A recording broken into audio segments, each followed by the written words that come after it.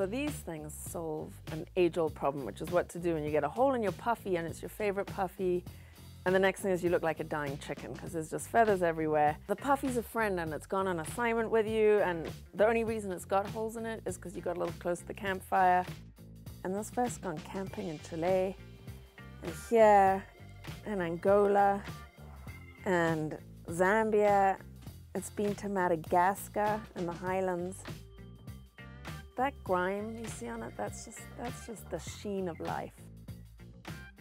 And if I can do this, really anyone can. We've got to start hanging on to our gear longer than ever before and get out of the mindset of always having new gear. Patch-dazzled old gear instead.